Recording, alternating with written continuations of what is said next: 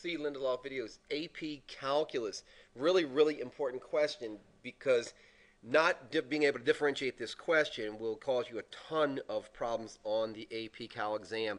So I want to talk about the average rate of change versus the average value of a function. So average rate of change versus average value of a function.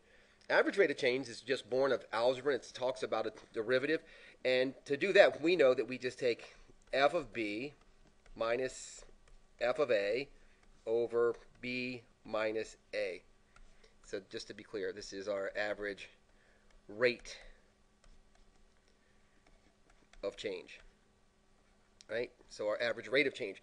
So that's actually pretty simple, I think. So this question actually comes right off one of the AP Cal exams, and it asks the questions in succession. It says, given f of x is equal to 4x minus x squared on 0 to 2, what's the average rate of change? And then part B of it is, what's the average value? So they're not the same thing. So I'm going to go ahead and do that. I'm going to take f of 2 minus f of 0 over 2 minus 0. Well, f of 2 is 4. F of 0 is 0. 2 minus 0 is 2, so the average rate of change is 2. So and remember, this just comes from algebra 1, y sub 2 minus y sub 1 over x sub 2 minus x sub 1 thing. The second question is a more difficult question, I think. Well, a more interesting question to me. So it asks the question, so for average value,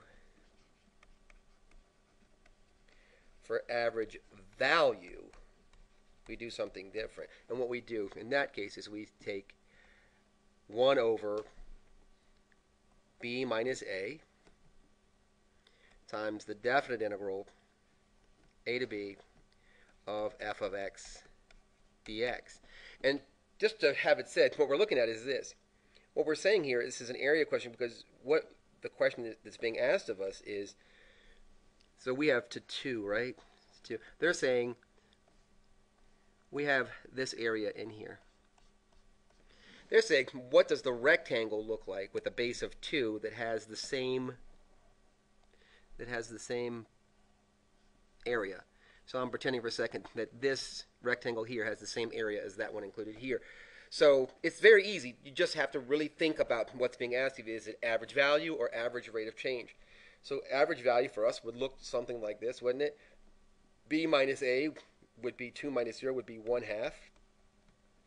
Definite integral, and says we want from 0 to 2, so 0 to 2, right?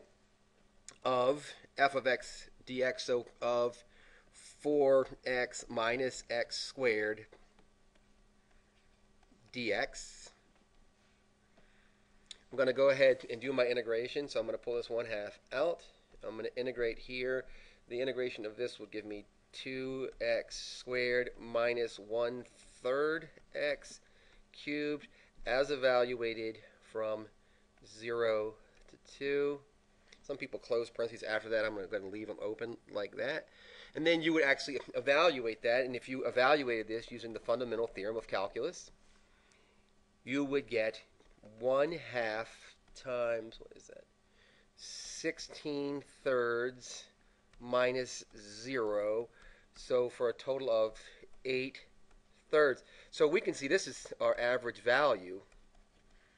So we can see that average value and average rate of change are not the same question.